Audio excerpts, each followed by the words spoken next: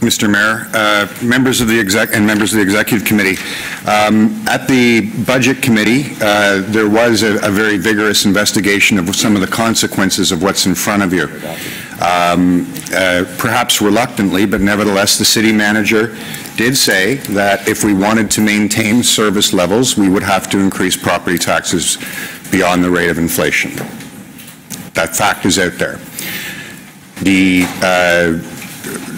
I'm sorry, I forget Mr. Roto's title from the TTC.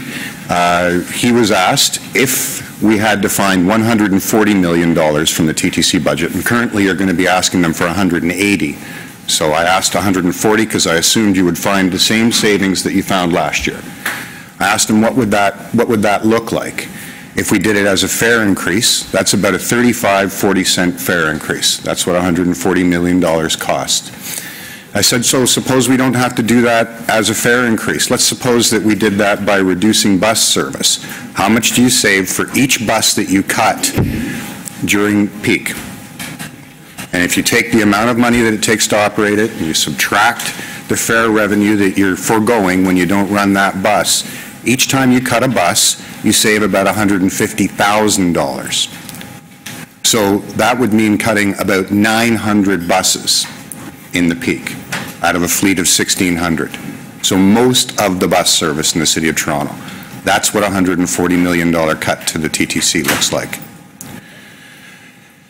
Yesterday, when we were having the deputations on the Toronto Community, the reorganization of Toronto Community Housing, directly asked the CEO, can you be a landlord of excellence and meet the directions that are enumerated here in the report you're about to vote on? His answer was unequivocal, it was clear, it was simply no.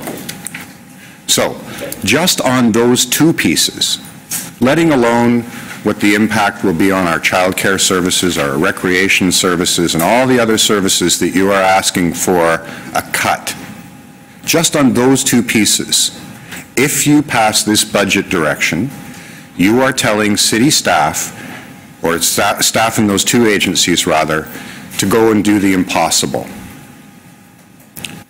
The TCHC simply cannot find efficiencies the way other departments do. What are they going to do? Not provide heat?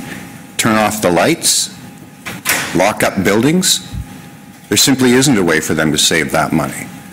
And the transit cuts are untenable. So, the choice you have is whether you adhere to an impossible promise to keep the property tax below the rate of inflation, or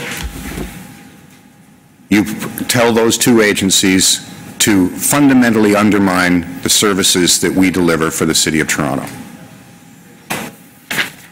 Government rests on legitimacy. It rests on our ability to tell the public that we honestly and legitimately represent the things they want to do. There isn't a meaningful number of Torontonians who would support huge cuts or huge fare increases at the TTC and continuing to be a terrible, terrible, terrible landlord. I'll have to ask you to conclude on that note. In there yesterday with us, and I'm sure he's just stepped out for a minute, but I'm sorry that Councillor Perks isn't here because I want to sort of direct some of my comments to some of his.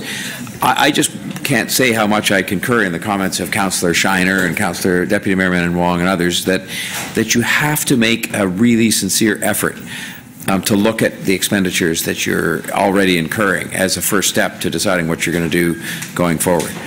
If I had come forward any time during my business career and said, especially as a CEO, and said, we've found everything we can possibly find in a great big huge multi-billion-dollar organization, there's nothing left to be done better, nothing that could be changed that could allow us to do more with the same money, I probably would have been nicely suggested I should move on to some other occupation.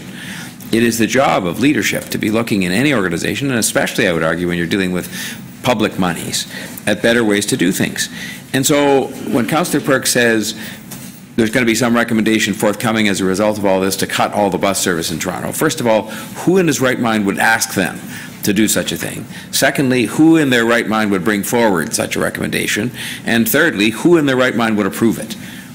And this is the mistake we make, and I think the disservice we do to the people we serve when we make those false choices be the choice that we put in front of people. It's either, meet this target and do away with all bus service, or just leave things as they are, as if that's the choice. It's not the choice. He knows that. We know that. And guess who else knows that in spades? The public know that. Same with Toronto Community Housing. Councillor Perks used the example of turning off the heat in the buildings. Who in their right mind would ask for that recommendation? Who in their right mind would make it? And who in their right mind would approve it? And the answer is nobody. But the notion that we should give up in advance and just sort of say there's nothing to be found here, there's no alternative but to raise property taxes, or any other tax for that matter, first, I don't accept. And I think that this report prepared by the staff, and which I sense we're now going to concur in, at least in terms of a direction to take, is the right thing to do. And I will then simply make mention of the example that one or two others, including Councillor Crawford, have already mentioned. For years we heard the police service, years before I was here, say nothing can be done. It just is the way it is. It's 90% wages, it's this and it's that. And why did that happen? I think it's because they didn't turn their minds to different ways of doing things. Restructuring the divisions, and or using technology, and or using non-police, highly trained personnel to do certain things that the police are doing, and or letting the citizens file certain kinds of information with the police service online, so a police officer doesn't have to go out. And the net result of that was a report that wasn't all about budget reductions at all. It was about transforming policing, but it will have the effect, because they've expressed a willingness to do things differently, of also allowing that budget to be better contained than ever. And so I would say that's a prime example, as has been cited, of when you put your mind in a determined way with smart people, and we have lots of smart people in our public service here that can help us explore new ways to do things, that we can go some considerable distance to what is being asked for here. And I just think the notion that we set up these other kinds of false choices is very misleading and not consistent with the duty we've been given by the public to look at that first, long before we start looking at the revenue matters. So, well, it's better than the sirens yesterday, Deputy Mayor. So on that note, I'll be, of course, supporting the recommendation. Any other speakers? All right, well then I think we're ready to call the question. I think actually the budget chair did move it, and so he's moved the recommendation, and it's in front of you on the screen, and I'll call the question. All those in favor? Opposed, if any? That carried unanimously. Thank you.